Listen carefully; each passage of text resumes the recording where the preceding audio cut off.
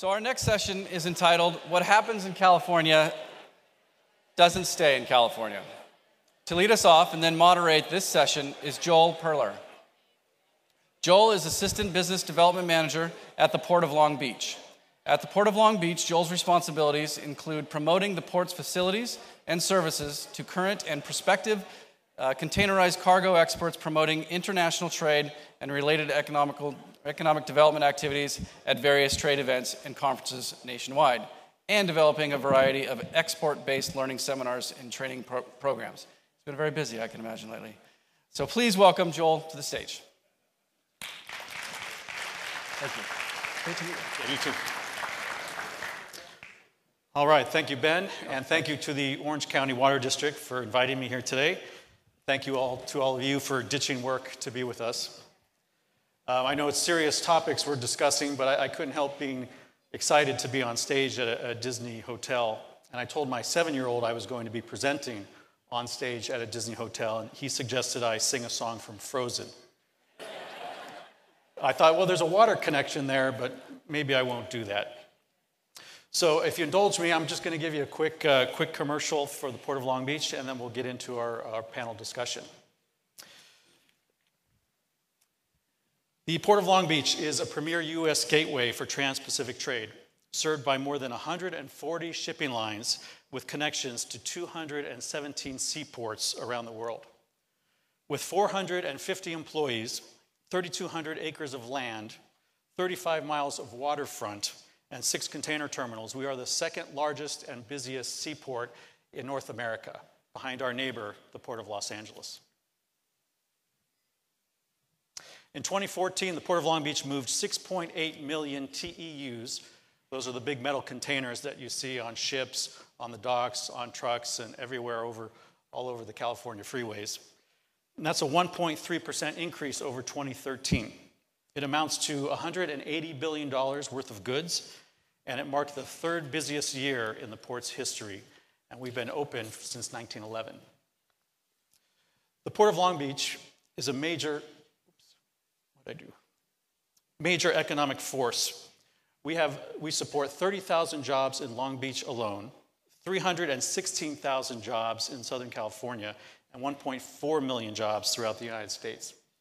We generate about $16 billion in annual trade-related wages statewide. Of course, if this drought continues, California ag exports will go down, and these numbers will be impacted. In fact, the export decline is already occurring. In 2013, we shipped 600,000 TEUs of California ag products. In 2014, that number fell to 500,000, a drop of 16.5%. For perspective, our overall exports declined only 5.9% during that same period. And keep in mind, we are just one port in the state of California. There are 11 ports that are shipping out ag product. But we are still an import nation, and we are receiving record numbers of containers. To stay competitive, we are spending more than $4 billion this decade alone on massive infrastructure projects. That's a huge investment, the biggest by any port in the country. These projects create 3,000 to 5,000 construction jobs, and many more will be added over time. The Middle Harbor project is our biggest at $1.3 billion. This fully automated 305-acre terminal will be one of the cleanest and most technologically advanced container terminals in the world. Its capacity will be 3 million TEUs with half the air emissions. At that output, if it were a port unto itself, it would be the 4th largest port in the country. We're also spending $1.2 million on the iconic Gerald Desmond Bridge, which carries 15% of all imports into the U.S. So that the bigger ships can reach our back channel, the bridge will be raised from 155 feet to 205 feet above the water. It will also be expanded from 4 to 6 lanes with an emergency lane and bike path added. That's good news for the thousands of commuters that also use this bridge every day. It'll be the largest cable-stayed bridge west of the Mississippi and will generate about 4,000 construction jobs each year until it opens in 2018. On-dock rail is huge for the Port of Long Beach and the Port of Los Angeles. We're expanding our overall on-dock rail capacity from 23% to 35% at a cost of about $1 billion. More on-dock rail means less truck and terminal congestion, improved air quality, and it increases the speed in which we move containers through the port. We are the Green Port. That's our tagline. And this year we are celebrating the 10th anniversary of our Green Port policy. This policy is our commitment to a broad range of environmental initiatives that are now integrated into every aspect of port operations. We have collaborated successfully with the Port of Los Angeles to reduce pollutions from ships, trucks, trains, and tugs. Just one example of our green initiatives is the Clean Trucks program, launched in 2008. And essentially what this is we have banned all of the pre-2007 trucks from working within the Twin Ports. As a result, since 2005, we have reduced all of the key air pollutants. Especially notable is the 82% reduction in diesel particulate emissions. Keep in mind, these declines have occurred even as we are moving much more cargo than we did 10 years ago. We continue to electrify our operations with both business and environmental benefits. But with automation, we could see a quadrupling of our energy use over the next couple of decades, with costs exceeding $100 million per year by the year 2030. And the grid is old. All of this will have an impact on our business continuity, the port's bottom line, and our operations. So our board of harbor commissioners approved an energy policy with the goals of reducing the port's reliance on limited national resources, being prepared for energy interruptions, and working with our customers to implement mutually beneficial energy-saving programs. We talk about water at the Port of Long Beach, but in a different context than you might think. Water and sediment quality in our harbor used to be a big challenge, but has improved greatly over the last 40 years through increased monitoring, more aggressive regulation by state and federal agencies, better pollution source control, and dredging that has removed accumulated contaminants from the harbor. In 2009, our board approved the Water Resources Action Plan, or RAP. RAP is a planning document that supports programs promoting healthy water as well as preventing port operations from degrading current existing water quality. And with that, I thank you, and now I'm going to introduce our panelists.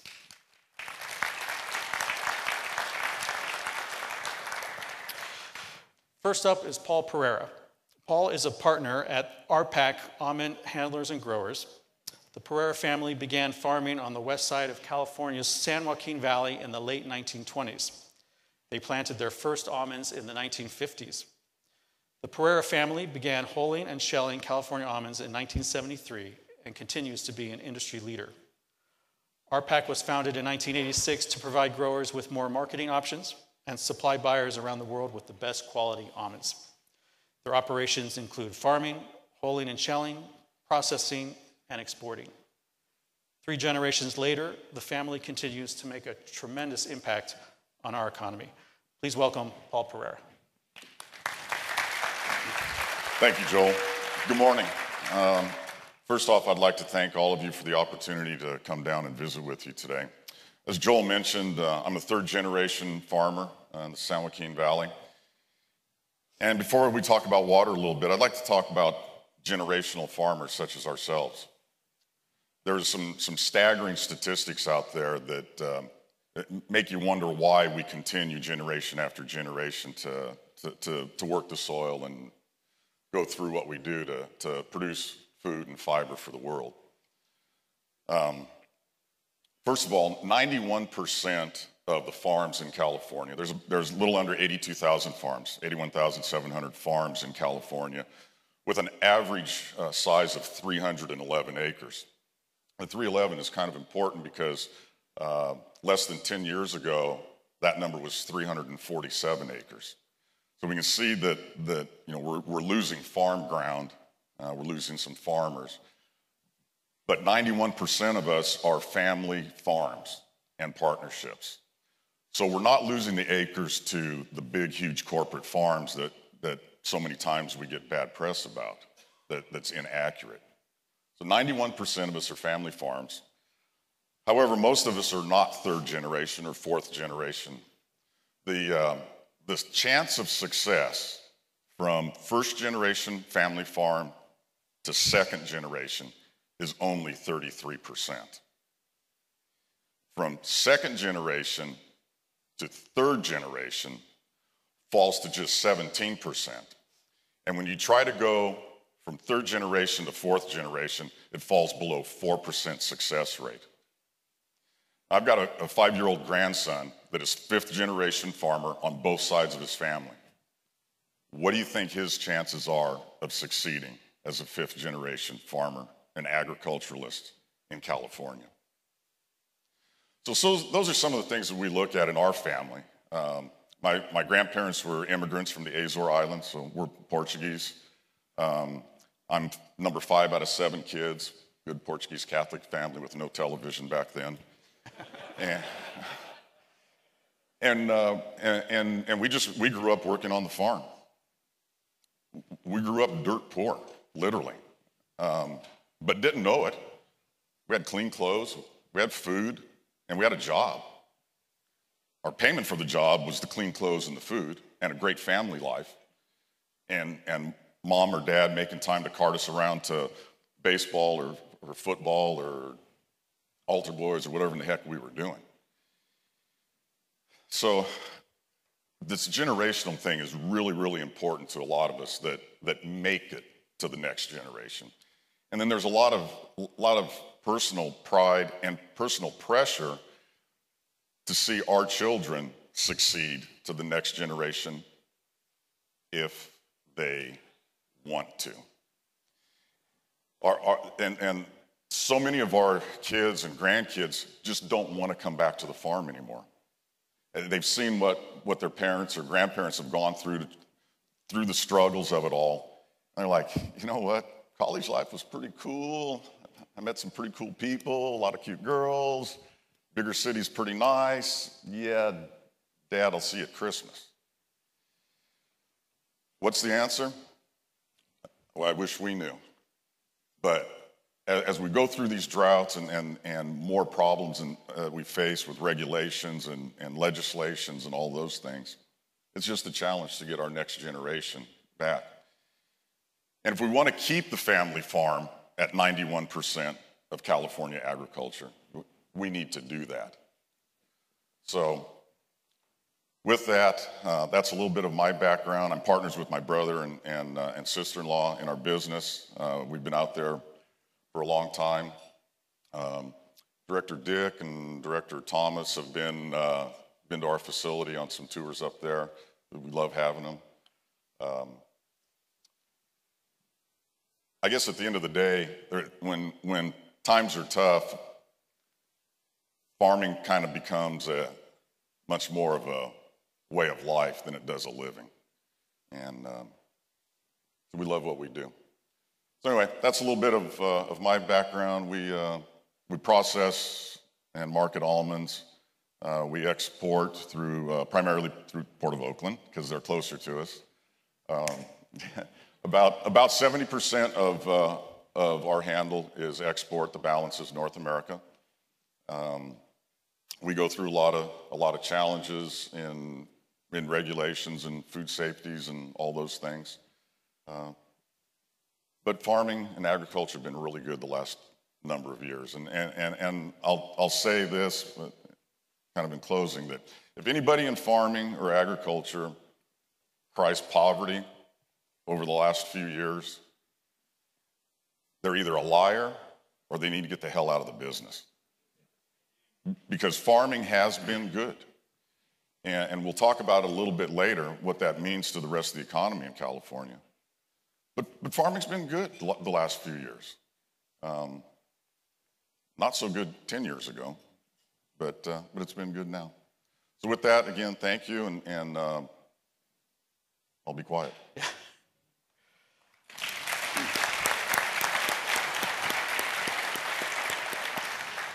Thank you, Paul. Now I'd like to introduce John Chandler. John is a fourth-generation farmer in the Central Valley. His family has been farming in Fresno County for over 100 years.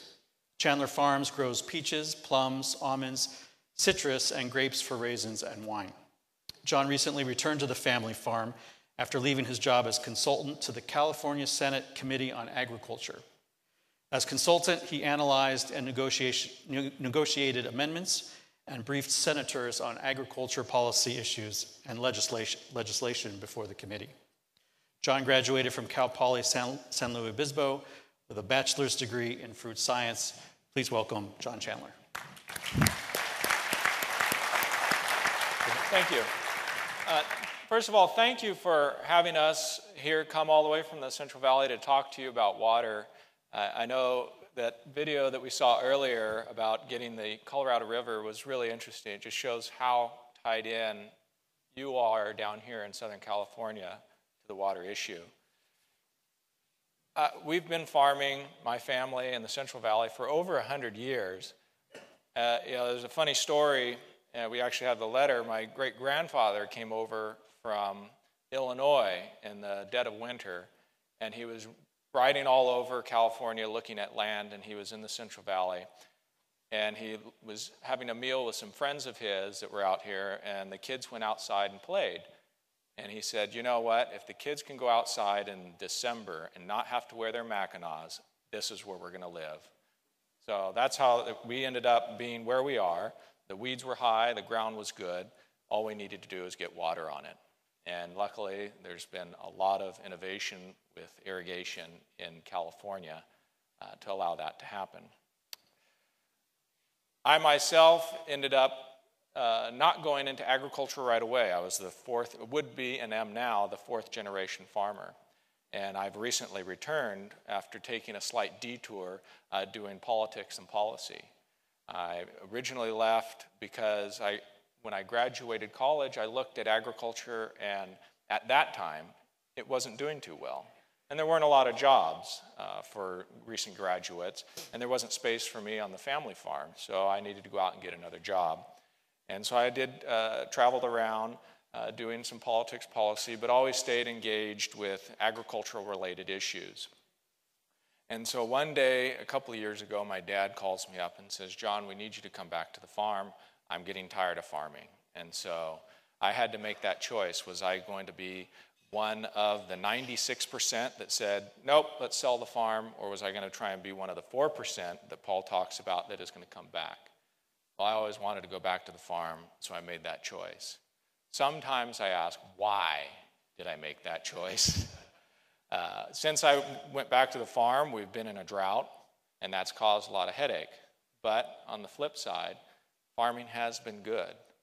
What crops we're able to grow with the water we have been very profitable, and we've been able to make an ends meet and grow the farm so that I could come back to the farm, and now my brother and his family, and I have some nieces and nephews who hopefully we look at and say maybe they'll be the 5th generation. And I think that's really the goal of every farmer when they have their children. And I know for Paul, with his kids, you look at your kids even when they're just infants and you say, I hope they're going to be a farmer. It's a great life. I had a very good life growing up on the farm. We get to run around, play with the animals, go out in the fields and eat fresh fruit. As a peach farmer, there's nothing like going out into the field and grabbing a peach that's just a little bit overripe and eating it and watching all that juice squirt out and run down your cheek. It's just a magical experience, and it's worth going back for. But there's a cloud over all of that economic prosperity right now and that success in the valley, and it's this drought that is really kind of the 800-pound gorilla in the room. That every farmer, when we go out to our pumps, it used to be, we'd go out to our pumps and we'd turn them on and we knew there'd be water. But now we go out to our pumps and we turn them on and we pray that there's water. Just yesterday, I was out in one of our fields and we had well drillers and the power company, ours is PG&E, and we were looking at a pump that's starting to go dry. And once that pump goes dry, we don't have any more water for this field. And it happens to be an almond field, which is a permanent crop. And if we lose that field, it'll take us about 4 years to get it back up to just beginning to make production again. So we're really working fast to get a new well and keep water on that field. Unfortunately, with the pressures around our area it'll take us about 6 months to get that pump into production, and maybe not even with power. We might have to supplement it. So there's that challenge. But that's just on our farm. There's the larger scope of the change in how we're receiving our water. Right now, I think within California, from Redding to Bakersfield, agriculture has seen about a 70% decrease in their water allocations, surface water allocations. And so that's pretty significant. And of that, there's about 30% are receiving zero allocation. In our area, we're receiving zero allocation of surface water. We've had a very historically very good water. I'm in the Kings River, which has been an isolated watershed, but we're not receiving any surface water, and that just puts us even more pressure on our groundwater. But all of that combined puts agriculture in a very tight bind. With all of our prosperity, we're looking very hard to find solutions for this water crisis. And it's coming down and having conversations like this as a state that I think we can look towards finding a solution, because while this drought is severe, I do have to have hope. As all farmers, we're gamblers. We made or broken on nature, so we have to be gamblers. So I have hope that by working as a larger state, we can punch through and find solutions. And I look forward to a vigorous question and answer period. Thank you.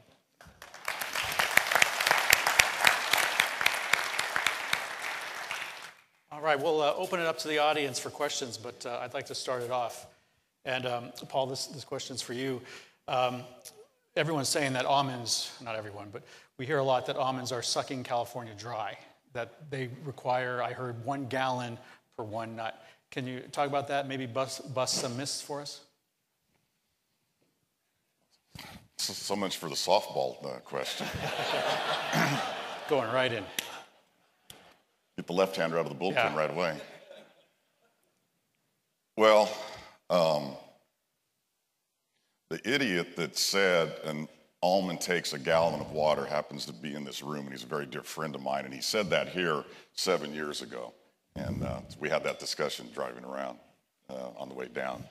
But he was right, except at that time he didn't finish the sentence because there's a whole bunch else that goes into that gallon of water, and I'll get to that in a second. But one of the main things is that almonds have come under this immense fire from the media of that we're horrible people and we're sucking the state dry of all the water. And one of the big problems is most of that information that's coming out is inaccurate. I mean, as short as 2 or 3 days ago, one of your esteemed writers down here in the LA Times put out an article that is completely wrong in its facts. In one of the early sentences of this article, he states that agriculture consumes 80% of the water. And that's just not true. Agriculture takes 41%. This year, a little less than that, of the water. So, just I guess if you say something enough times, people will think it's the truth. But we all know that agriculture does not take 80% of the water.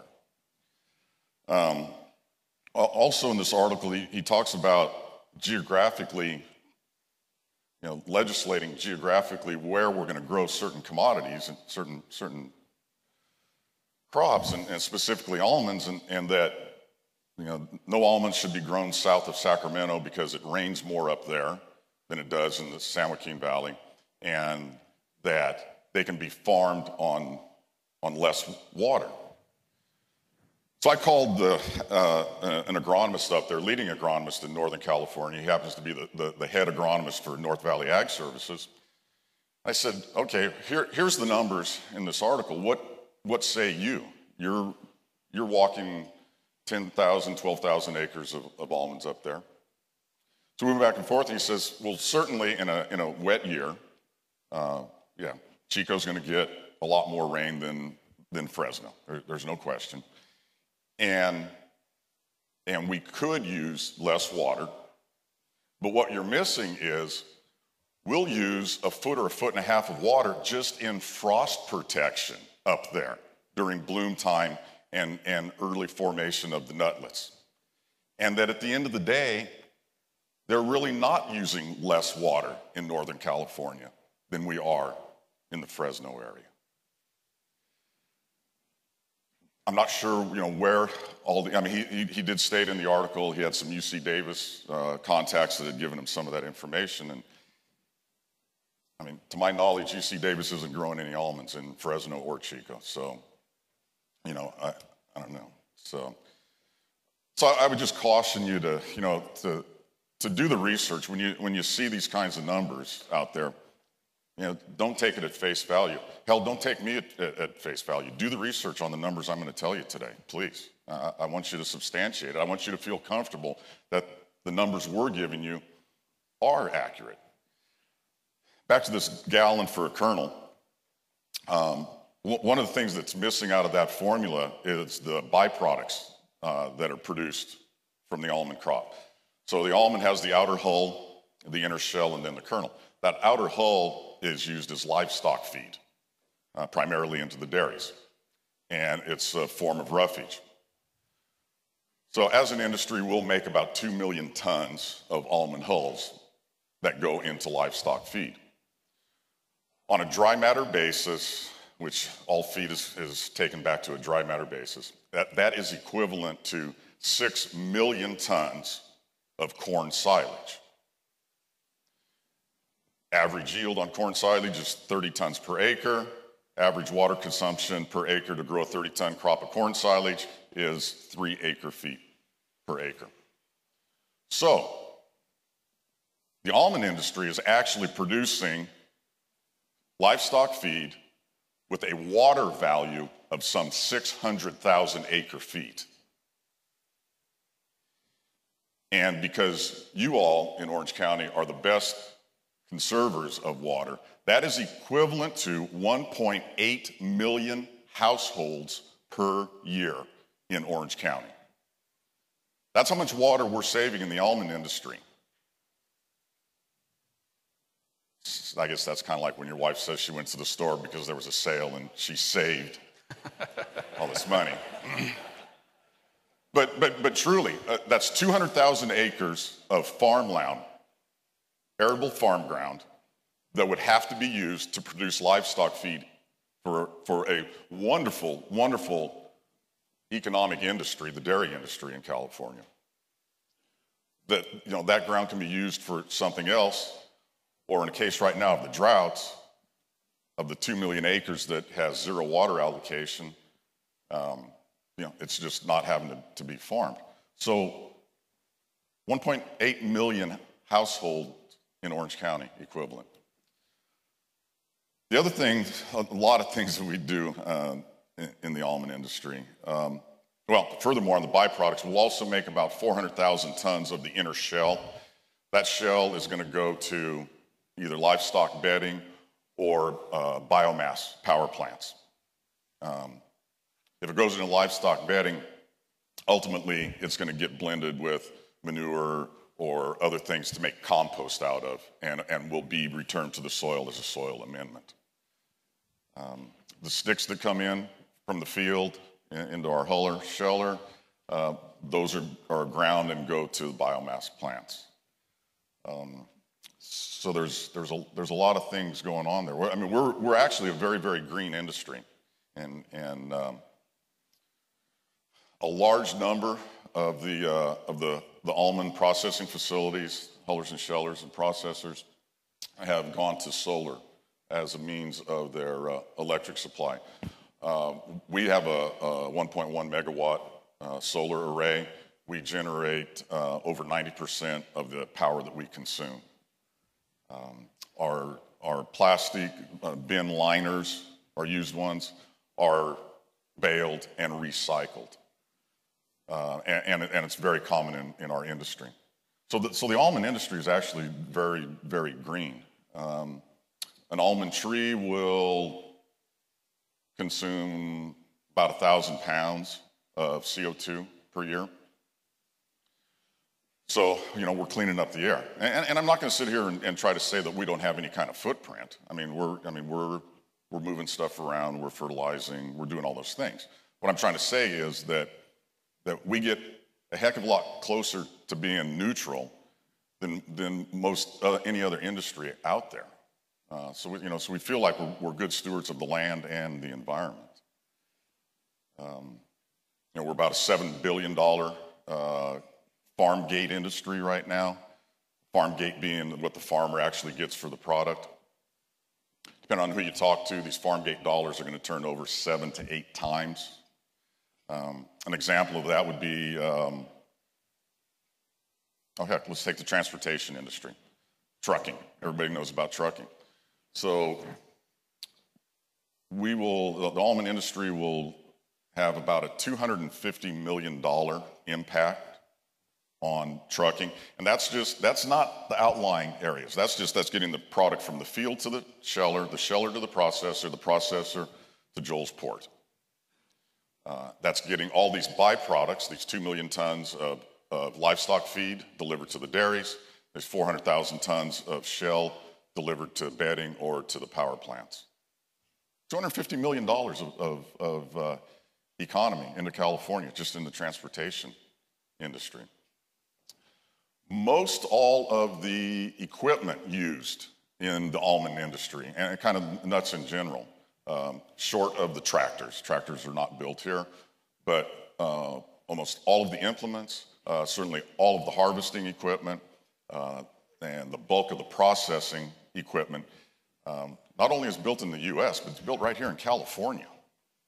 So we got all these wonderful manufacturing jobs in California to build the equipment that supports our industry. So you can see we talk about these 7 to 8 time farm gate dollars. They're really fairly easy to track. That doesn't even get down to all of the families that work with us when they go to the store to buy groceries or shoes or whatnot. So we're not that bad.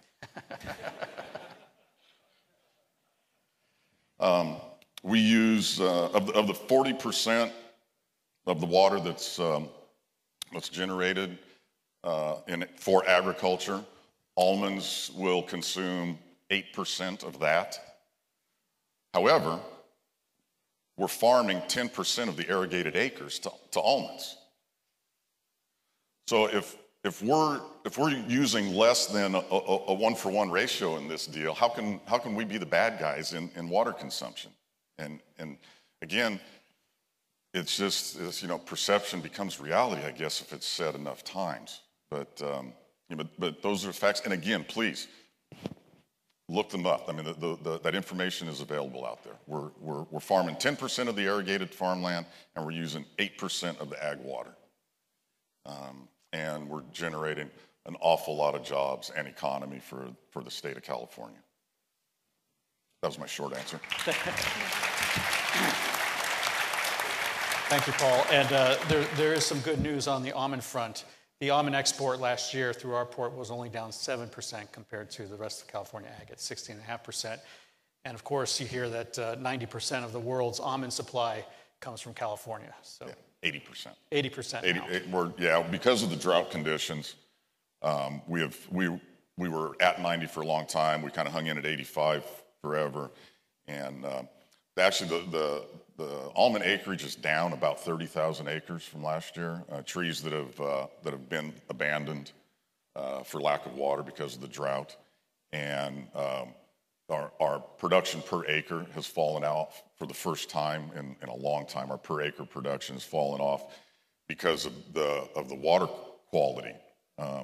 And it was Stephen that touched on it earlier about the Colorado River, the stuff you guys face down here with the Colorado River water is saltier than what comes through the Delta. What's coming through the Delta just isn't that good right now. And we're seeing pH levels in the mid-8s on water that's coming through the Delta. So these trees have really kind of taken a beating from the salt water, and our production is actually down. All right, John, we haven't forgotten about you. I got a question for you. You have great experience on the legislative side. Is Sacramento helping or hurting farmers, and how active are you in pushing them to help? I think Sacramento is trying to help, and they're trying to get their mind around this whole water issue. And it's very nebulous, especially for a politician that's looking at it as one of so many different issues. They don't really live water, and how do they understand it in an hour hearing or a 15-minute meeting? And so they're trying to help. So I'm going to give them a little bit of credit on that. But sometimes I get actually most of the time I get very frustrated with what Sacramento is doing, and I kind of wonder, it's like, well, why are they doing that? Right now there's some real competition for how you handle water and how do you address issues. One issue, there's a bill right now going through the legislature that's talking about an issue in the Delta of being able to at least look at and start understanding if maybe some of this endangered species issues is not only related to flows through the Delta, but maybe we could look at non-native fish species predation on our endangered species. And that's a bill that's going through the legislature. And for someone that's working south of the Delta, it makes perfect sense. We need to look at everything. There's more than just one nail that will build this whole water infrastructure that we're having problems with. But it's having problems in Sacramento. And I think that's where, for me, and I think a lot of people, that's where the frustration comes. We see it from our own perspective. We see it very clearly, and we can't understand, well, why are they even debating this? This should be a no-brainer. If we want to find a solution, we need to look at everything. But then again, politics gets in the way sometimes of good policy. And we need to, as all of us, Southern California, urban, Central Valley, ag, urban, both, everyone working together. So, as I said, we need to work together to find a solution. I think that's where we're going to see something going back to Sacramento and forcing the legislature to have common sense and to say, what are our priorities in the state? Because in the end, that's what it's really coming down to. The article you talked about kind of sets the stage. And they say 80% of the water's for agriculture. Right now, that's trying to divide out and to allocate out water. And it's setting priorities. So what are our priorities in this state? Right now, our priorities in this state, as Paul mentioned, are 40% agriculture, I think 10% urban, and 50% environmental. And that's worked for us for a number of years. But now that we're in this tight drought, how are we going to look at that? And are we going to be making adjustments in that? Are we going to shrink ag? Are we going to shrink environmental or shrink urban? Or are all they going to get shrink equally, differently? And that's the debate that needs to happen. And in all honesty, it's a debate that needs to happen here between the interest groups before we take it to Sacramento. Because there's a lot of reaction up there that happens, and everyone feels obligated. I need to do something for my constituents. I need to show results, and they need to act fast. Sometimes quick solutions aren't necessarily the best solutions. So how do we have a good conversation? And articles that go out and put inflammatory statements to agriculture that say we need to tell you how to grow, what to grow, when to grow, in a very commanding way is not pushing forward a discussion. As a matter of fact, I look at those as, if you go to a rodeo, there's always, the guy gets on the horse and he rides the bucky bronco, and when he falls off the bucking bronco, the bull, I'm sorry, when he falls off the bull, they need something to distract the bull, because the bull's ready to go after the cowboy. And so you send out the rodeo clown, and the rodeo clown goes out and he distracts the bull, and the guys come out and they save the cowboy. Well, when you see articles like that, I look at them as rodeo clowns. They're out there distracting us from finding the true solutions that exist. And we're not going to find them by just entrenching ourselves in agriculture, entrenching ourselves in Delta only, or north of Delta, south of Delta, over to Tehachapi. It doesn't work that way. I mean, we need to look at a message to Sacramento that California's water problem is something that all of California needs to come together. We all might take a little bit of a hit, but we need to look at outside issues other than just what are our inflows into a river. Is that going to be what we're going to do to save a species? Well, maybe there's something else we need. Let's broaden our horizons, let's make a bigger tent and find a future, because if we just rely on Sacramento to come up with a solution, I can guarantee you we're going to be frustrated. Thank you. I'm going to follow up really quickly on one of the things that John pointed out. Collaboration, although he didn't use that term, where we all need to be working together.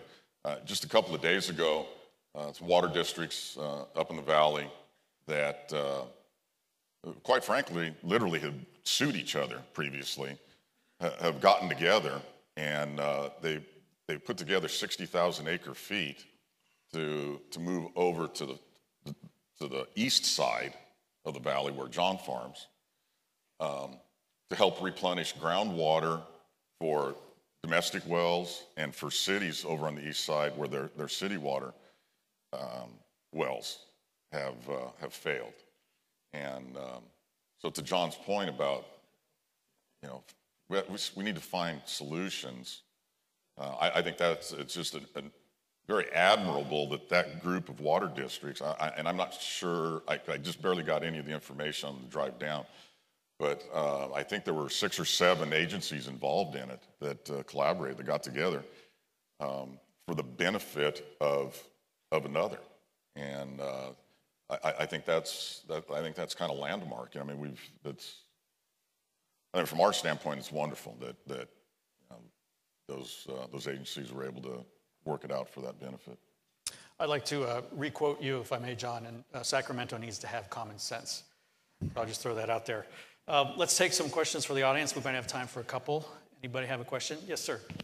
Yes, as third and fourth generation farmers, and knowing that we are facing this water shortage into the future, if you had to choose among all the crops that you grow, basically to reduce production or take some of the land out of the production, which one would you take out?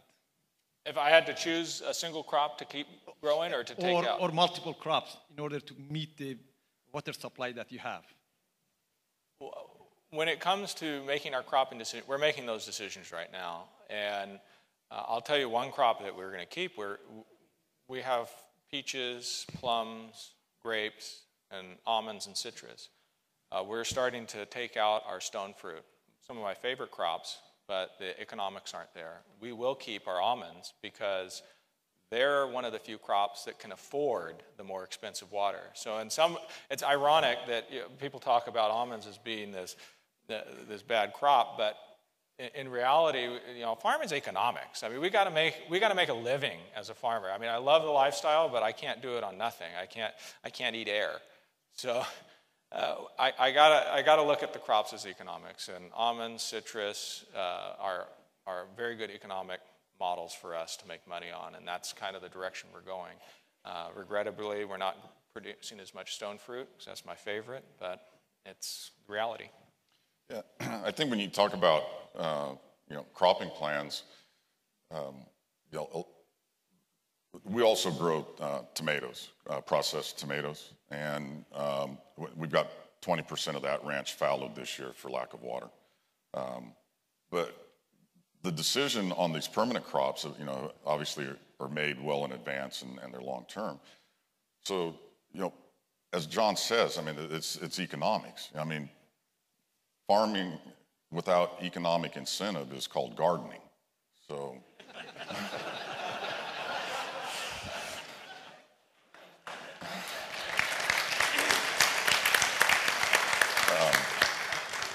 So we've as time has gone on over the years, early on, we were farming in general. We were accused of, you've got these low-value crops out there. You're putting all this water on.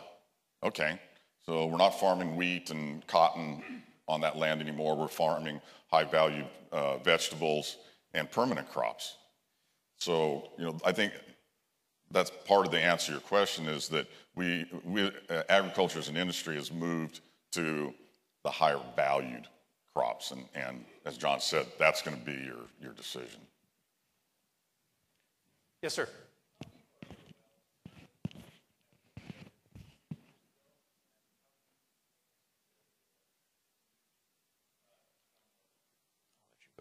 We don't have a lot of wells where we're at.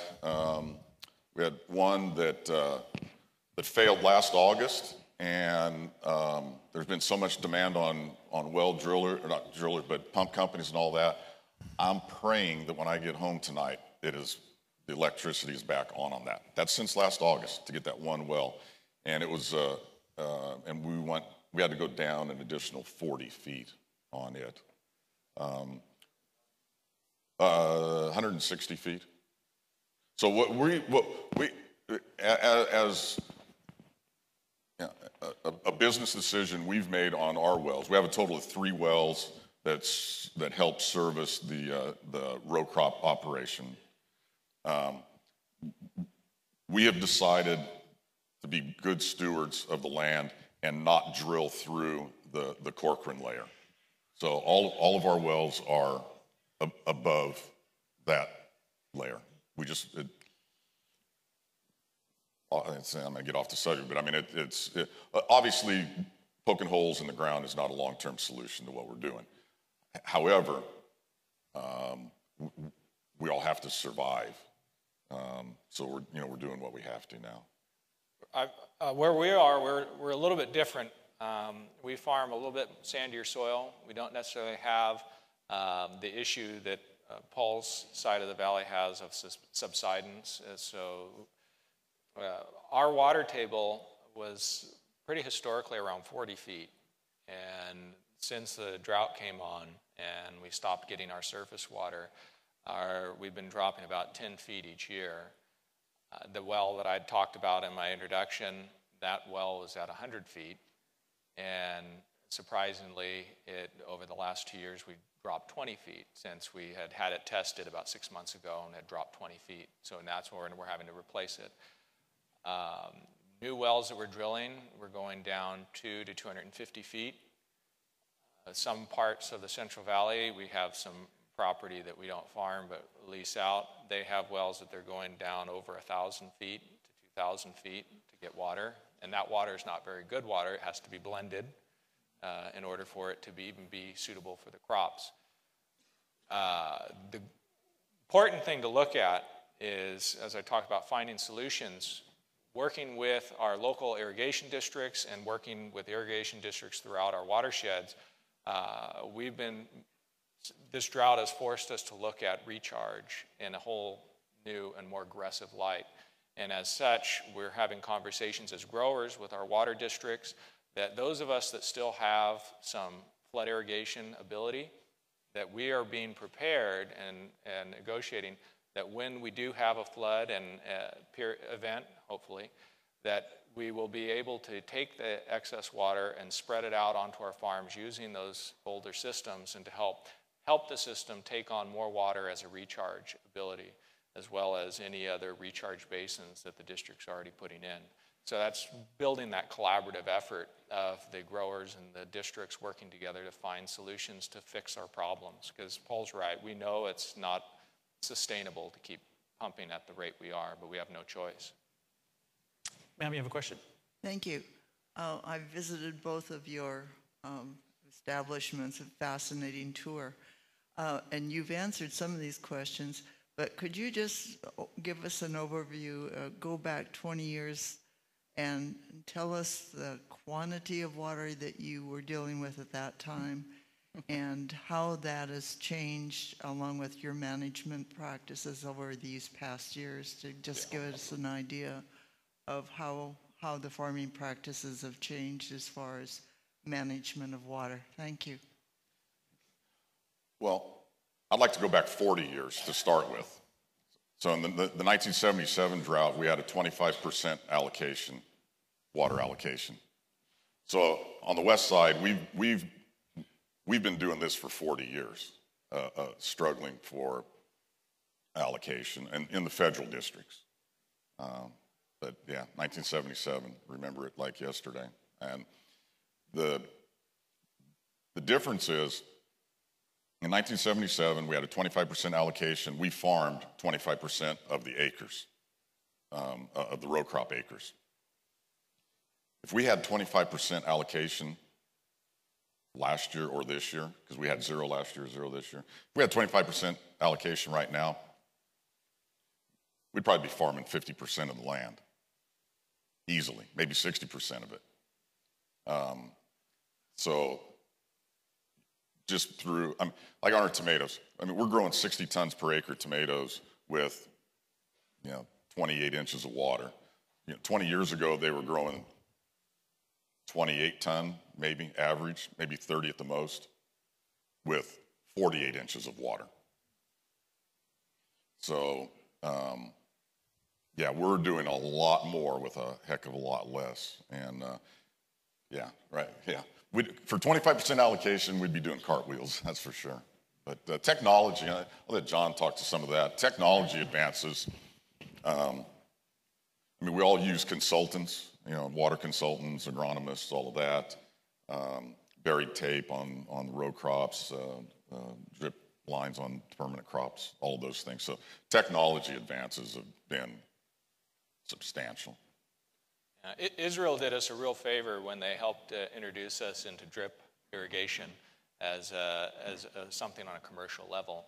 And that's really saved a lot of water for agriculture by giving us that idea of hyper-accurate water allocation to each plant. When I was younger, my dad, he used mostly for irrigation. And it takes a lot more work. When I was a little kid, I'd have to go out and irrigate, and you really had to know what you were doing. You couldn't let that water just shoot down there and go to sleep, and you had to pay attention. Now with the modern systems, you turn on your pump and you check, make sure there's no leaks, and you're getting the water out there. So it's a lot more accurate. But agriculture, we're innovating constantly. Right now they're utilizing drones, and the whole drone industry is starting to see agriculture as a huge potential. We cover a lot of acres, and drones can do that by looking at what the stress of the plants are, and we can find out what areas of the field are getting stressed based on different soil types, or if there's a plug in our irrigation system. When I came back, and my brother came back to the farm, one of the first things we did is we went out and purchased what's called a pressure bomb, and it's a device that you use to test how much water the actual plant is needing at that moment. And rather than historically you'd look at what is your soil moisture, how much water you have available in the soil, this goes right from that step into the plant. So now we're looking at where our source. So are we getting the water to the plant? When do we need to irrigate? When do we need to stop irrigating? And we're giving the plants a lot more of just the water it needs. And that's showing itself in the increased production. As we figure out how much water the plant needs, we're not overwatering it and stressing it, and we're not underwatering it and stressing it. We're giving it exactly the nutrients it needs. And all of that technology from drones to the hyper-accurate irrigation systems to pressure bombs help us in that. Thank you. I don't want to be between you and your break, so let's thank our panelists one more time. Good job, Paul.